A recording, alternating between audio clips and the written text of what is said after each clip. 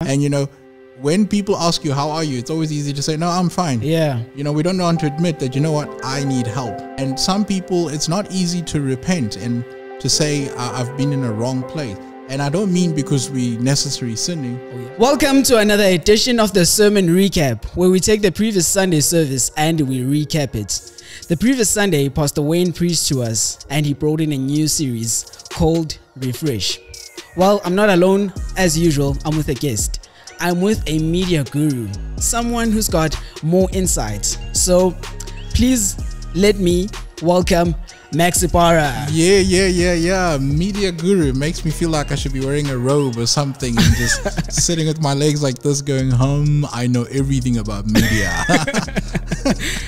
How's it, Mac? I'm good. And you, how are you? I'm really good. I'm good. Yeah, man. Thank you for having me as a guest. This is quite interesting. Yeah, it's been pending, Mac. Yeah, on this side of the couch. Oh, yes. I'm always watching and commenting now.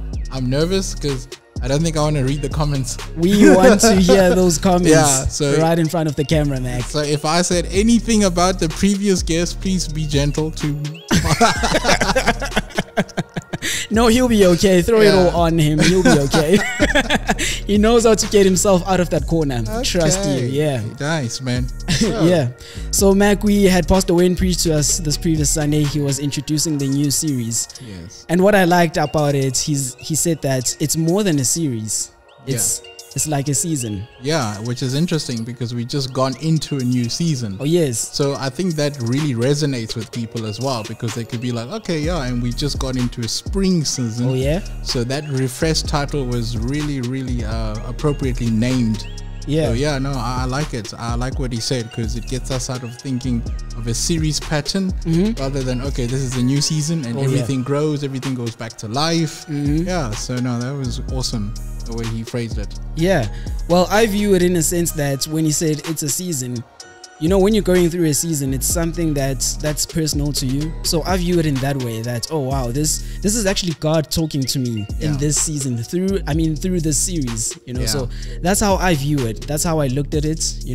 I overlooked the part that, oh yes, it is a new season. We're in spring and we're excited about a new season. But I was looking at it in a sense that this is a new season in my life and God wants to do something in my life. Yeah, which is so important because it's so profound knowing that seasons change. Oh, yeah. So if I was going through a rough season, guess what? A better season's coming. Oh, yeah, exactly. Yeah. So seasons change. So you don't have to stress about what season you're in. It will change. And whatever season you're going through, there's always a reason for you going through that season. Yeah. And happy are those that endure to see the next season because you held on and you endured and now you can enjoy the benefits of being refreshed in a brand new season. Imagine you'd given up in the previous season. I mean, it was winter, it was cold, it was dark. Dry. Everybody's like, oh, when is this going to be over? Yeah. And now it is over. Spring is here. Oh, yes. Brand new life. And we all like, whew, yeah. If I can survive that, I bring can it on. Anything. And now after spring comes summer. Oh, yeah. So yeah, let the good times roll, people. Let the good times roll. Talking about rolling. Yeah. Here we go. Already planned. And I want to open the gate of refreshing today. So this is not a series, it's a season. It's a season of grace that God's giving all of us. And if we are ready for the season, we are opening it. And I'm going to pray that, Lord, I declare this morning a season of refreshing. I love this. A declaration prayer about this new season. Yeah, because there's power in your words. Your tongue does have power. Yeah, what you speak over your life tends to be what manifests over your life. Exactly. And I love how he said it's a new season of grace. Oh yeah. God's grace doesn't run out. It's like we always used to hearing God's mercies are new every day, but God's grace also follows. Yeah. So a new season of grace. So if you've always thought, I've blown it up big time, don't worry. There's loads of trucks of grace. Oh yeah.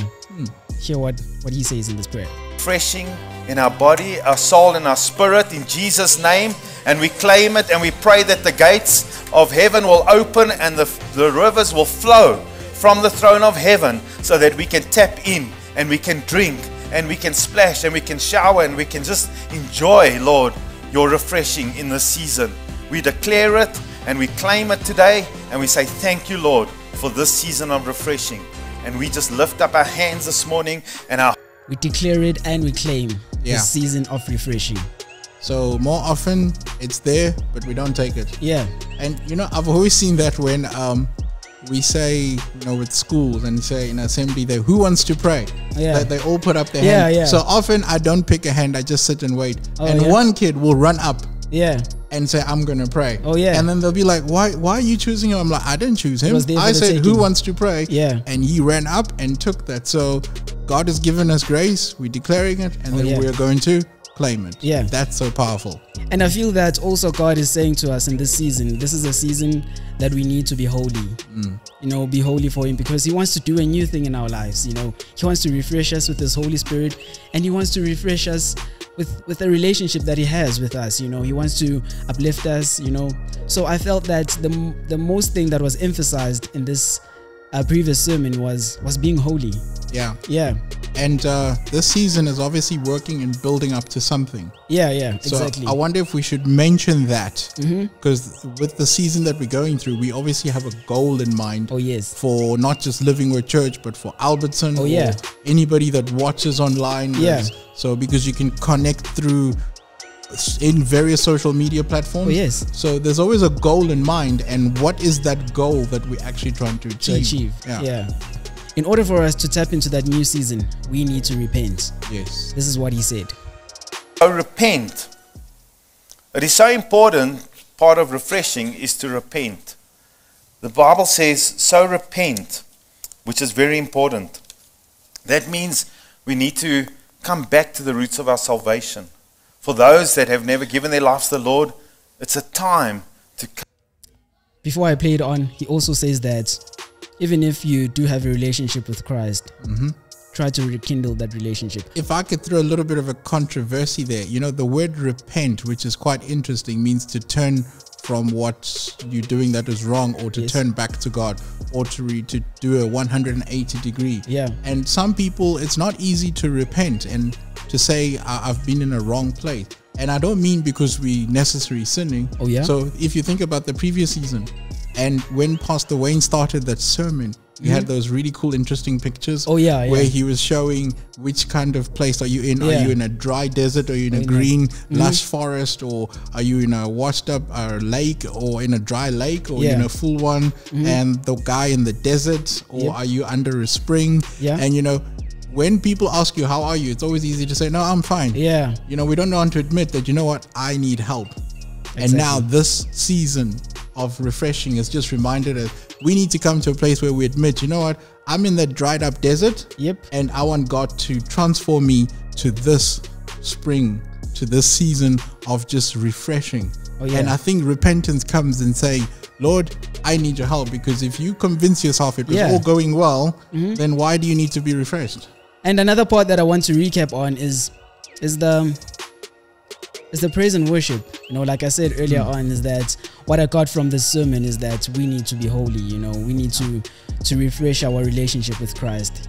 You know, that song Holy Forever was sort of like a platform setting us up. Yes. One of the things about worship for me, I feel it brings you to a place of vulnerability. Yeah. You know, and most people are afraid to do that. Yeah. Like, who wants to be vulnerable in front of everybody? Yeah, No, who wants to admit it's not all going well? Yeah. But I find, personally, I used to struggle with that, because I never want to get into worship, because if I do, I feel like you're going to watch just how vulnerable I am. Yeah. But I think it's when you allow yourself to be that. vulnerable. And when you watch James lead worship, he just opens up and says, Lord, he becomes vulnerable in front of God. Exactly. And through that leading, we're all saying, you know what, God, unless we dive into that presence, we're not going to be able to experience what you have. And the worship, man, has just allowed our hearts to be vulnerable. And I think that's why it's been so powerful and so anointed this past couple of Sundays. Yeah, yeah.